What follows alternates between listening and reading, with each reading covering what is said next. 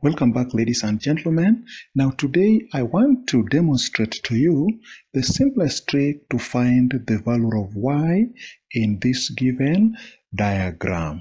Now to get the value of y, we'll start by completing this semicircle to be a complete circle. Now if you've done that, in that the inscribed rectangle will be symmetrical about the diameter. So it means if this length from this point to B is y, then from C to this point is also y. Then from the length from A to B, if it is 3, then automatically from C to D will also be 3. Then if you have from this point to C is 4, then from point B to this point in the circumference will also be 4, because the inscribed rectangle will make it symmetrical. So we shall now utilize the method of the intersecting chords.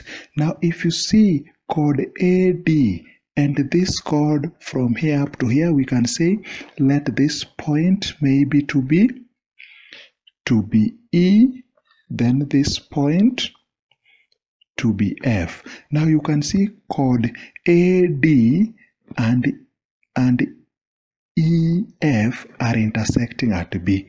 So if you use the theorem of intersecting chords, then it means chord AD will be A to B times B to D.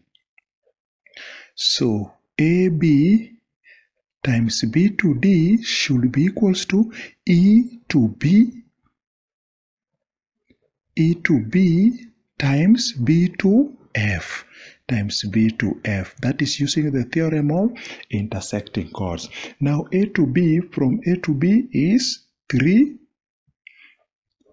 Then it is times B to D, from B to D is 13 plus 3. That is 16 to be equals to E to B. From E to B is the Y, and that is what we are looking for.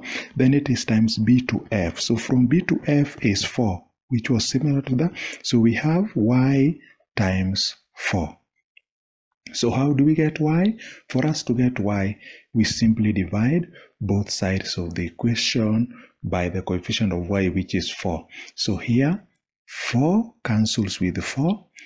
4 goes here once, 4 goes here 4 times. So you'll remain with y to be equals to 3 times 4, which is 12. Ladies and gentlemen, that is the simplest trick to determine the value of y. If you have a much more simpler trick, leave it in the comment section, and don't forget to subscribe to our channel and watch our next video.